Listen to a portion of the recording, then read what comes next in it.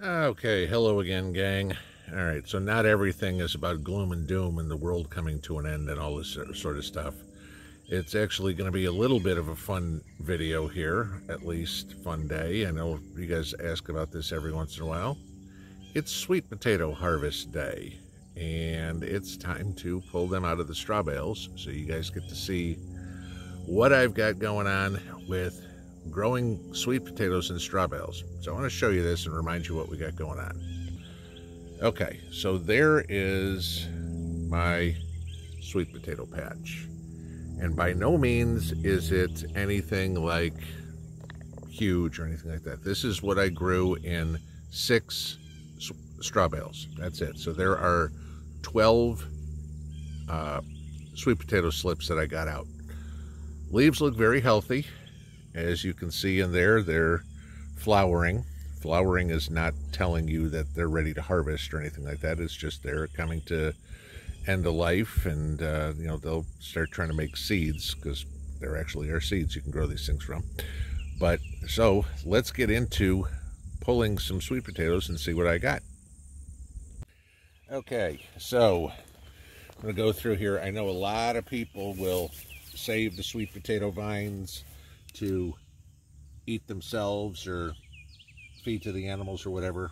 We don't eat them, and I don't have them. But so first thing I'm going to do is get in here and I'm going to find the base of one. And I'm going to get some clippers here real quick, just because these things are thick. I'm going to show you. Pull some of this out, but where is it? Oh, no. There's a little one. But it'll go. Let's see if I can try to pull the base. You can see how thick these things will get. I mean, the stem here is about 1 inch thick, but here's the first, just pulling the stem up. There's a nice sweet potato. I mean, it's about 4 inches long.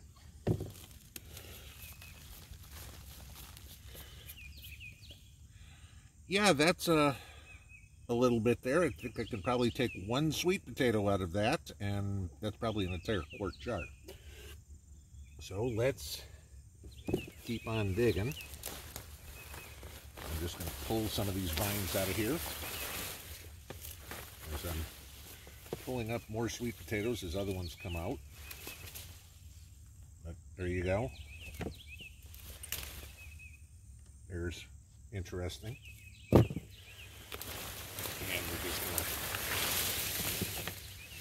to take all that to the side. That was all the leaves out of 3 plants. So 1.5 bales. But let's get in here. There's the second half to the one, this one that broke. So this was, yeah, that's 1 sweet potato, guys. And let's dig into here a little bit. Now, as I told you before, you can see how that's all nice, rich compost. And it's just all going to go into my garden bed to get tilled in for next year. Oh, there's another one, I feel. There's a good one. A little one. French fry sweet potato.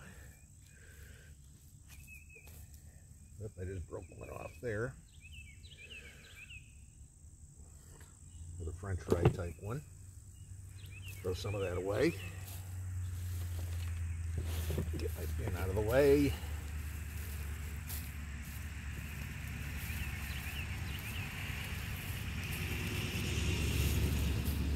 And they're deep in here too, aren't they?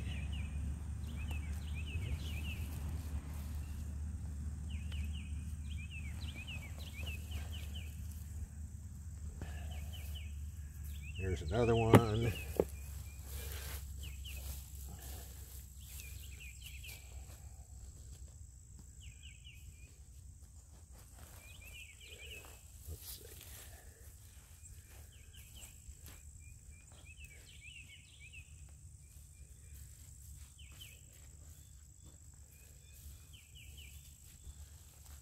All right. So that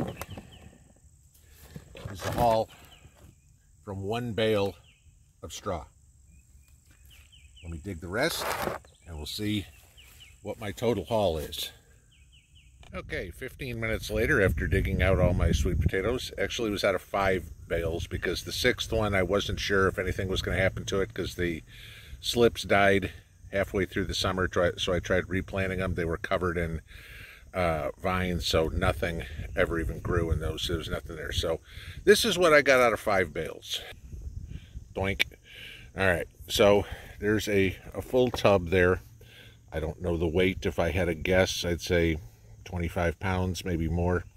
I mean, there's some huge ones in there. You can see too, because of the drought that we had for a while, there's some splitting going on. Now, we don't use our sweet potatoes. They're not a staple in our house. We grow them for, you know, when we have ham or something like that.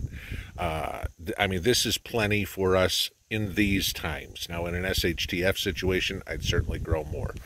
But the split ones, everything, they'll all be fine, because we'll take all these inside. I will cook them up, cut them up, and can them. So, you know, there is a little bit of bug damage. Nothing to worry about. You know, a lot of sweet potatoes like this one. I don't want to say fingerlings, but, you know, there's, just looking at numerous ones of that size, which are fine. And then, of course, you know, you get these behemoths here. You know, but like I said, it's split, it's dirty. We'll boil it up, clean it, get the skin off, and salvage what we can. And again, I will say, you know, I know, you know, none of these would go to the grocery store. You wouldn't see a single one like this in the grocery store. But, the wrong button after but. But, I'm not trying to win blue ribbons. I'm trying to grow food, you know. Would you throw those out? Yeah, if you're trying to win a blue ribbon, yes. If you're trying to eat, hell no, you're not throwing those out. And I'm trying to eat. So, you know, after this, now what do I have left? And I'll show you that. I have a huge mound of half-made compost that will all go in the garden with all the grass clippings and everything like that, which is just going to benefit my garden more. And, oh, I have this massive pile of sweet potato vines, and since I don't have cows or goats or anybody to feed them to, they will all get shredded up and go into the compost pile again and just benefit me again. So, you know, all that is what came from, and I've still got it so I can show you this.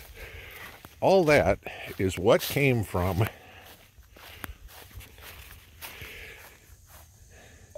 this little potato right there that I grew slips from. And you can see there were a couple more that were growing. But, you know, look at the roots on that one. If I had longer seasons, I could do it. But if you wanted to see, I know I talked about this the beginning of the year on growing in hay bales or straw bales. I keep saying hay bales. Growing in straw bales. It's very productive. I mean, out of literally, what is that? 15 feet, because 5 bales. If I got 25 to 30 pounds of sweet potatoes, I'd call that a good harvest. You know, now it depends on what you want to do with it yourself, but y'all asked. There you go. Enjoy. Pinball out.